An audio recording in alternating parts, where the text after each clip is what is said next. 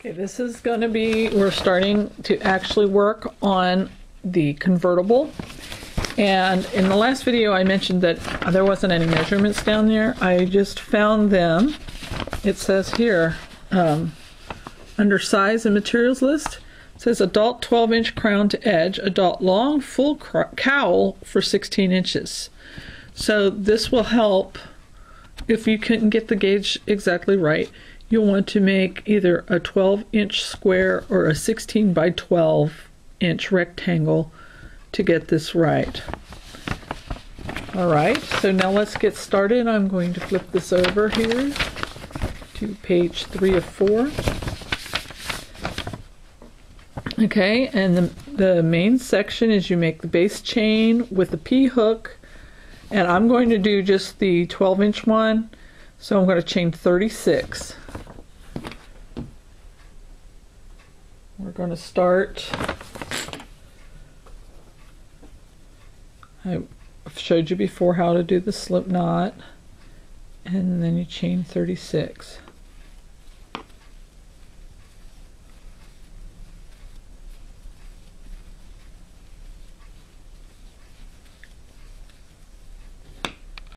Alright, I've done 36 chains. Now I'm going to work on row 1. SLB in second chain from hook and in each across, and then in parentheses it has 35. That's how many chain stitches they're going to be. So SLB is slip stitch back loop. So I'm going to slip stitch in the back loop. Now on a beginning chain, I noticed in my gauge swatch my little loops were hanging down real long on my beginning chain. So what I'm going to do is I'm going to turn this chain over and work on the ridge bump on the back. And I'm going to slip stitch all the way across, and when I do that there should be 35 slip stitches when I'm finished. So I'm going to do just like so.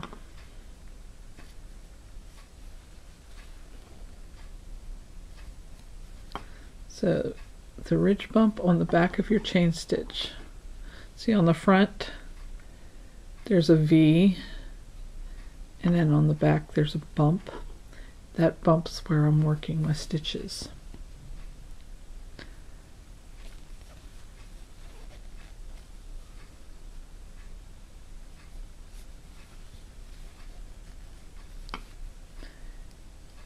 And notice that I'm still working in that fluid movement where I pull it both through the work and through the loop on the hook in one motion.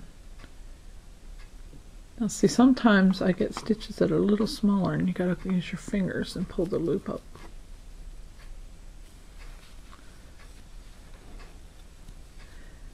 Now we're going to seam this when we're finished, so if it is just a little wonky on the edge, it'll disappear when we sew the seam on the hat. So I wouldn't worry too much about that foundation chain being perfect, so it'll get hidden in the seam. Now you don't want it too awfully uneven, but just a little bit off. It's not going to hurt anything. And you know what? It being a little bit of imperfection shows that it is a handmade piece of art, actually, you know. Combining the colors and the stitches in an artistic way. I mean, crochet is an art. I mean, it's a skill, but it's also takes a little bit of talent to be able to get colors that look nice, and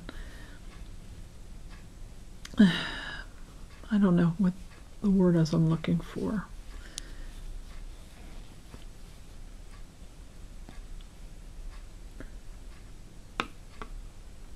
Get that bump.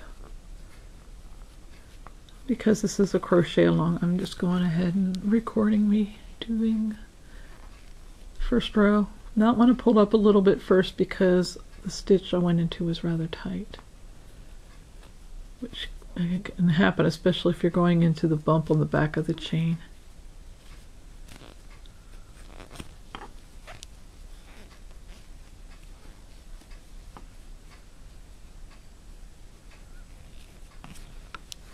All right, well, you just go ahead and continue across your chain into the last stitch, and I will pause the video here, and you pause your video and resume when you get down to the other end of your chain. See you in a minute. Okay, I've got to the other end of my chain, and if you're doing your slip knot as a stitch like I did, this is how you want to do it. This loop here is it's got an X down here. You want to leave that crossed over and go into the loop the same direction that tail goes and pull it through. And you can pull that up just a little more snug. You don't pull it too tight though. Okay, now we're at the end of the row. We're going to chain 1 and turn, and we're going to slip stitch in the back loop in each stitch across the row. So, okay, you want to take and you look for that line of V's. Insert your hook under the back loop of that first V. Draw, you want to yarn over, draw a loop through both things. There we go. And I'm going to hold my yarn this way so that I can get into the stitch more comfortably. Now if you hold your hook like a pencil instead of like a spoon the way I do it, it may be easier for you to hold your hook, your work in a different way. Which the important thing is to get comfortable. And the more comfortable you are, now somehow, oh, I know what I did. See, this happens a lot to me. I end up going through 2. You only want to go through that one loop. You don't want to go through the loop on the bottom.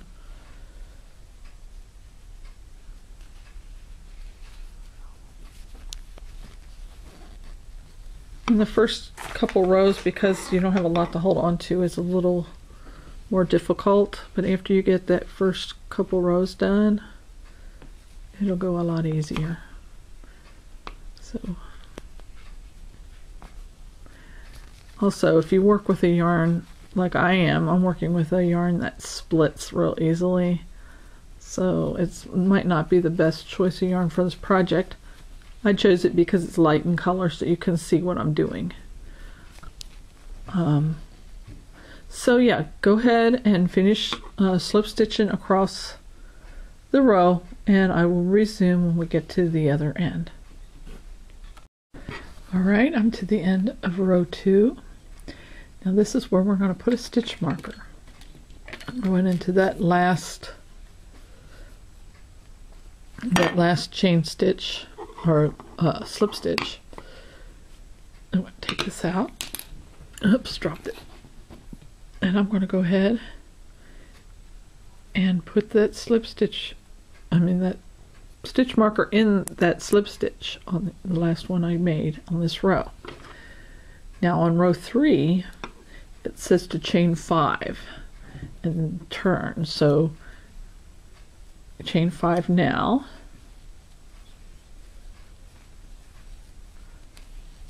This chain 5 is going to form the casing for your drawstring. That's what that is. That's what this is right here. Okay, so you chain 5. And then it says to turn, and I turn it this way. And then it says slip in the back loop for the first slip stitch and each slip stitch across. The reason we marked that is because it can be confusing as to whether this or this is your stitch you work into. Well, we have it marked so it's clear which stitch we go into. So I'm going to slip stitch right next to the stitch marker. It can be left in there if you want. Okay, let me try that again. And oh, I know what I'm doing wrong. I'm going through both loops. I don't want to go under both loops. I want to go in the back loop. There we go. That's another thing you gotta remember, is to go in the back loop. Okay, now that's your first slip stitch. So again, you want to mark that one because we slip stitched it, because when we come back across, we'll want to know that we go into that one, but not the one after it.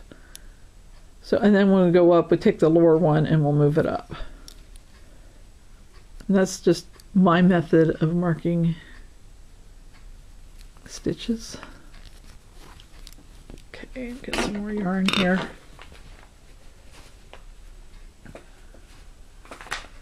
All right. So I'm gonna slip it just like that. Going in the back loop, slip it, and get the stuff out of the background so it don't affect the focus here.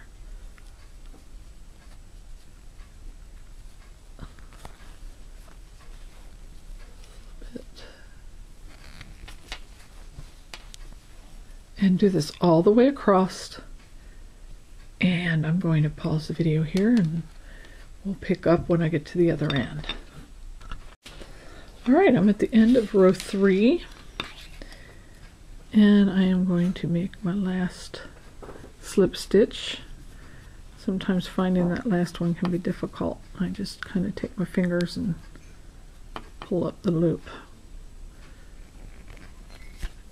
and go in there and pull it through. Right, then it says rows 4 to 57, repeat rows 2 and 3 alternately. Do not fasten off at the end of row 57. So we're going to do the same thing we did for row 2, is chain 1, slip in the back loop all the way across the row. I'm going to start this back up when I get to the other end, just to show you how to move the stitch markers up. Okay, so I'm going to pause it here and I will see you at the other end of row 4. Right, I'm up to the stitch marker on row 4. So you go into the stitch that's marked in the back loop only and make a slip stitch. Okay, now we want to mark that last slip stitch we made. We're finished with this marker on the lower part. So I'm going to take that marker off and put it in the stitch that I just made.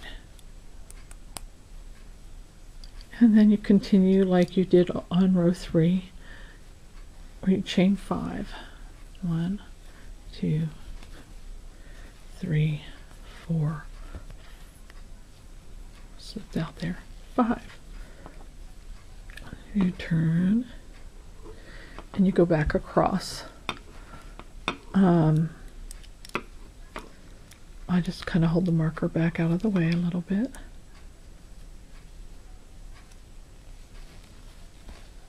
And slip stitch into that first stitch. Okay, now this is the first slip stitch of the next row. So now, sorry about clanking that, take the lower marker, bring it up, and mark the stitch we just made. Slip stitch across the row, just like we did before.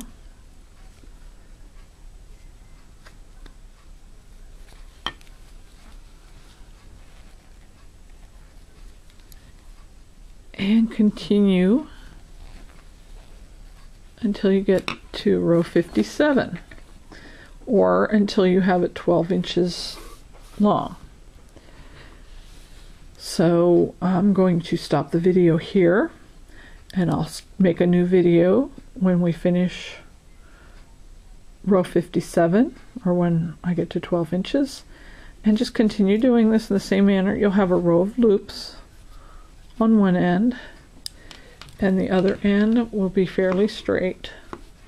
There'll be just a slight little bump for the ribbing on this end. I'll show you with my finished one. You see there's just a little bit of a bump from the stitches. So like I said, I will make the new video when I get to the end of row 57, and together we'll see what we do next. So I will see you when I get up there. Happy crocheting.